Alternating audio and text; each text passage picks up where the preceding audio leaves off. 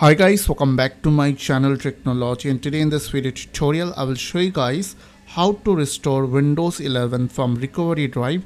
So you just need to follow me. I will show you guys step by step. So first of all, make sure that your recovery drive is connected, and after that you just need to go to your start menu and click on restart button.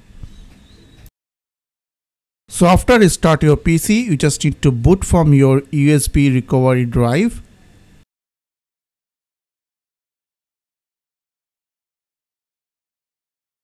Now choose keyboard layout, and after that click on recovery from our drive over here.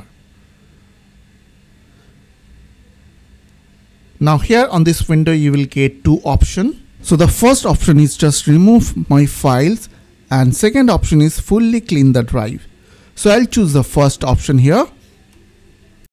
So here is the final step, which is recover. So click on recover option. After that it will automatically recover your PC. So I hope this tutorial really helped for you, and please don't forget to click on the subscribe button, like button and share button, and if you have any questions or question then comments down below. I will see you guys in the next video. Till then, bye bye, take care.